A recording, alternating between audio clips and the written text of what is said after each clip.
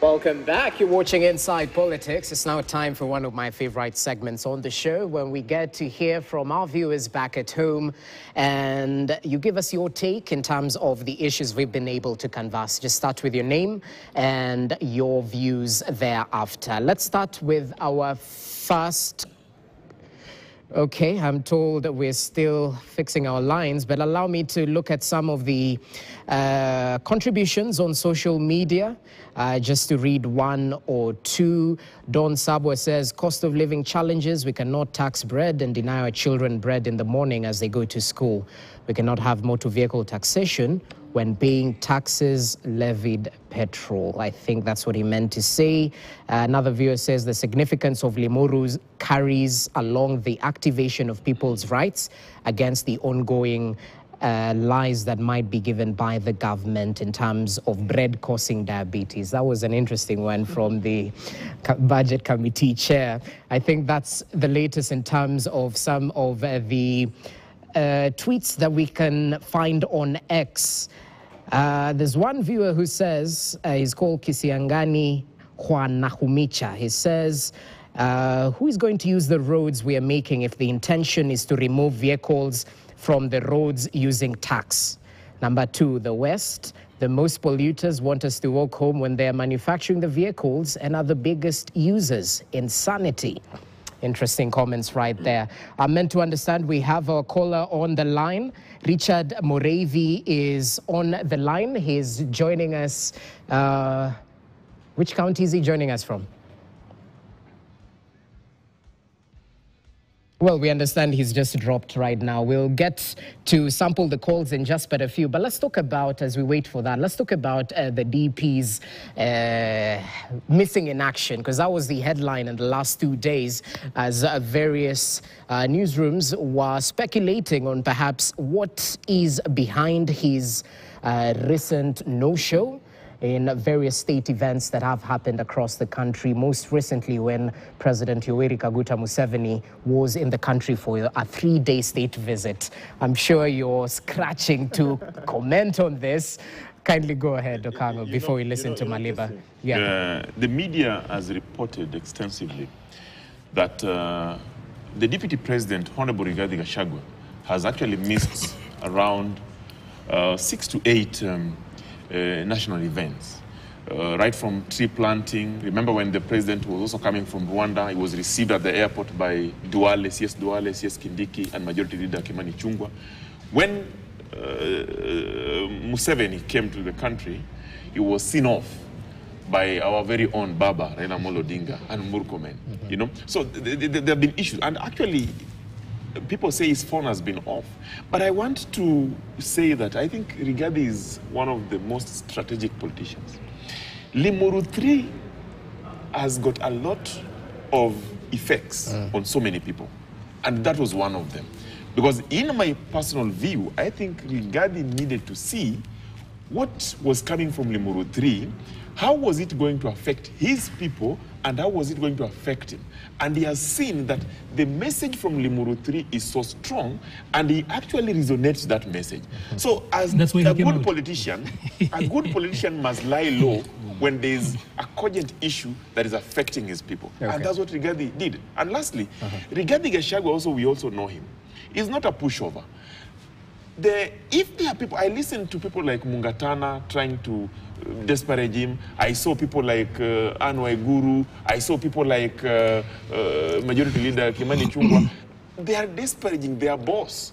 Rigathi Gachagua is the deputy president, is the principal assistant to the president. They are in that government together. You cannot fight him on the open. Me, I'm from Azimio, but there are things I've seen Rigathi Gachagua do. There are things I've seen him say. I think Rigathi Gachagua is mark timing. And whichever direction he goes, it will be good for him. Because if a divorce is imminent, please, you get out of the divorce. You divorce and go. You don't sit in a marriage that is messing you up, a marriage that you are being abused. Mr. Deputy President, Kenyans love you. We are not in your house, but we are your neighbors. When your neighbor tells you something that is right, please do it. Okay, interesting. Before you come in, I just understand there's a caller on the line. I wouldn't want to let him go. John Odundo is calling from Kisumu County. Odundo, good afternoon. I hope you can hear me loud and clear. I can hear you loud and clear. Perfect. GC. Kindly give us your take, John. Is good morning, good afternoon, panelists.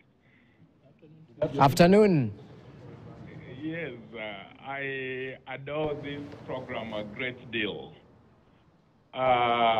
because it basically serves as a ventilation medium for very hard issues and facts in this country.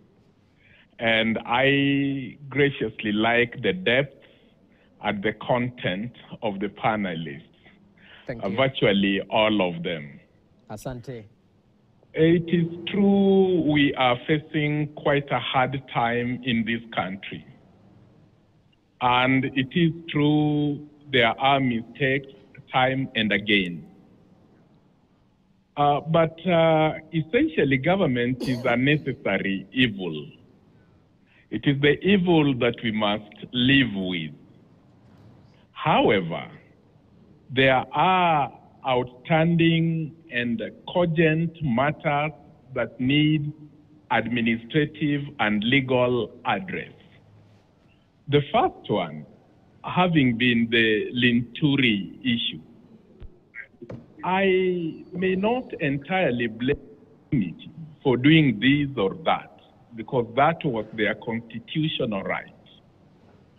But as the UDA apologist over there in the panel has alluded to, there are still ways and channels that the August House can apply so that they get this matter to its fullest conclusion. Okay.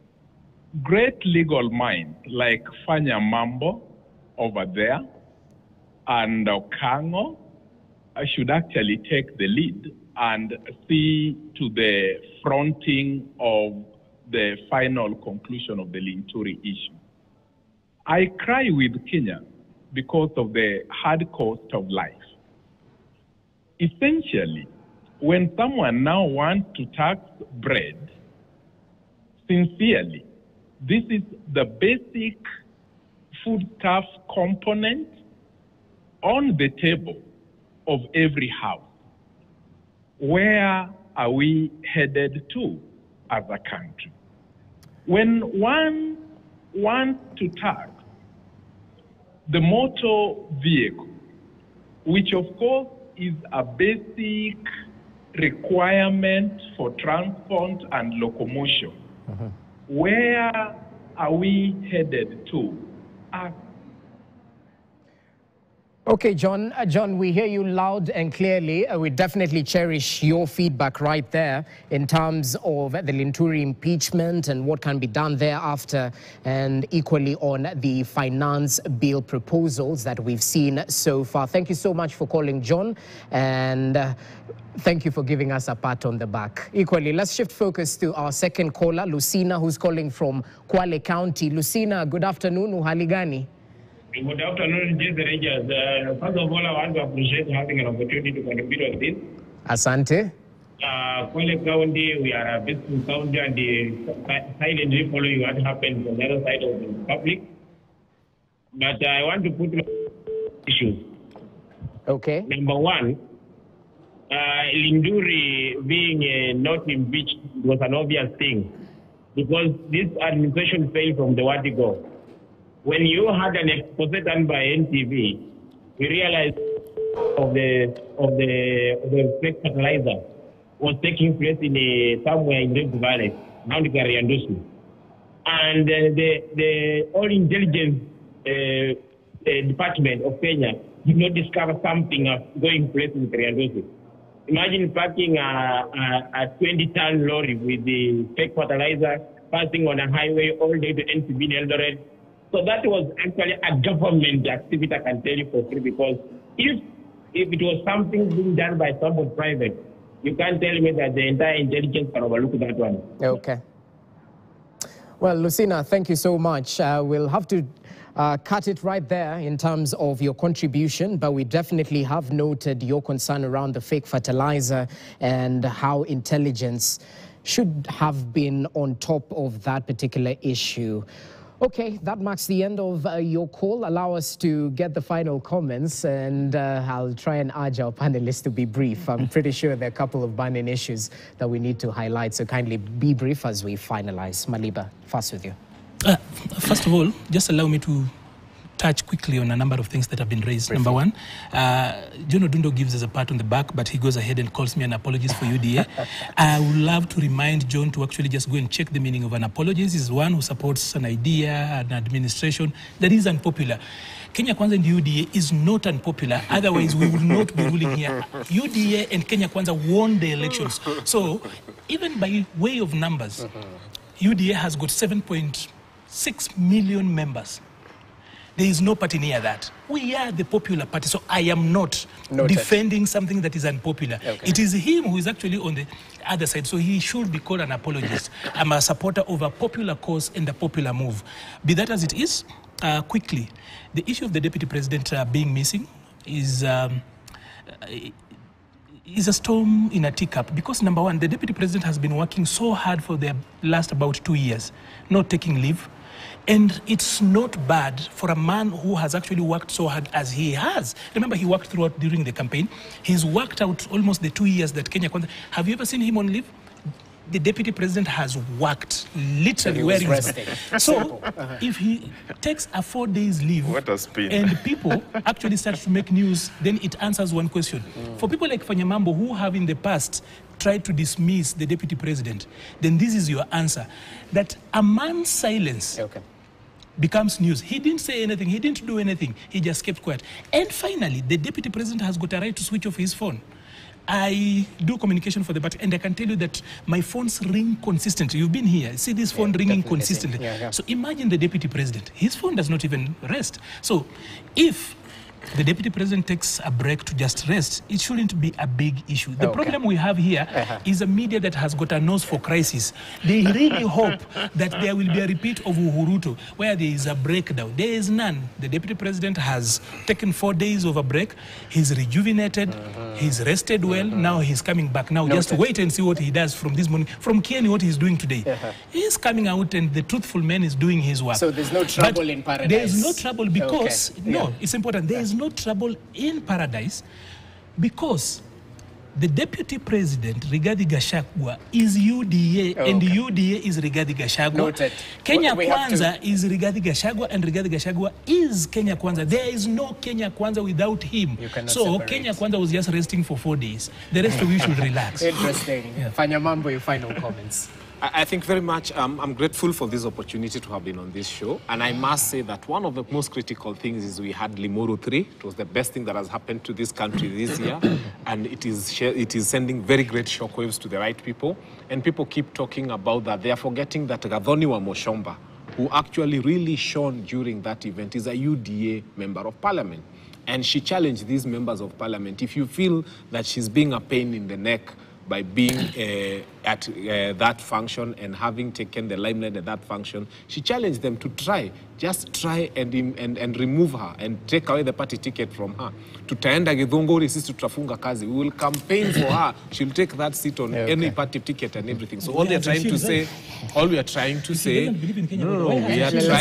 no, this is, you had your time there. Yes. All we are trying to say is that Kenya is heading in the right direction. Mount Kenya has set the pace. And I like the fact that even George Natembeya has picked the 1 man, 1 vote, 1 shilling thing, and the whole country is heading in that direction. So whether Kenya Kwanza likes it or not, this is going to be the direction. And I can tell you, Mount Kenya will not vote with this UDA party in 2027. Watch this space. I'm sure the Asal counties will not be happy about 1 man, 1 vote, 1 shilling. No. Just a quick one. On the 1 man, 1 vote, 1 shilling. No. The Asal counties, please. That office does not exist. No, please. That's one thing that needs to be clear. To the Asal counties, please. Nothing is being taken away from you to give to those who are more popular. So what we are saying, that the Asal counties will continue having what they have. But from where that money came, there will be money for the other. So Noted. nothing should be Noted. taken away from the ASAL counties Okango. to give to the popular ones. Okango, your final ones. remarks. It's been wonderful, engaging, and I've seen the feedback from the public. They all agree that we are at a very difficult moment. They all agree that we have a regime in place that is heartless, reckless, and careless. For us in Azimio, there are certain things that we are passionate about and unrelenting about. Those are concerns of the people of Kenya. We are saying with this finance bill, we ask our members of parliament, reject, reject, reject. But for you, the public who are watching us, we ask you to submit your views. Submit your views in that public participation. Even if they don't take consideration of your views, we shall meet them because we know the time is coming. And lastly, on the issue of Limuru 3, it's a good start. Okay. We want to see many Limuru 3s in Luo Nyanza, in Makueni, in Mombasa, because the principle of one man, one vote, one shilling is a principle that promotes democracy and political equality. Right. The political equality in this country is more important than any other. That what determines the people in Homa Bay, Kasipul, Kabondo, where I come from, what they get in terms of allocation. Noted. It determines what put foods on the table. We ask you, the public, as we go into the next week, so much is going to happen, but be wary about Kenya Kwanza regime that is trying to promote a finance bill that is punitive and reckless. When is Kanu leaving? Come on. We shall communicate. I see what you're doing. He's been there. talking about- Anyway, that's how we wrap up today's edition of Inside Politics. Gentlemen, it's been a pleasure. Thank you so much for your input. Maliba Arnold, who is not an apologist, he is the strategic, yes, and the strategic communication advisor at UDA. Asante sana. Equally joined by Fanya Mambo Kinuthia, a lawyer. We appreciate your input. Frederick Okango, Secretary Political Affairs, Azimio. Asante sana for your input. That's how we wrap up today's edition of Inside Politics. Hope you're adequately informed. Have yourself a fantastic week. Thank you for watching. I'm Jesse Rogers.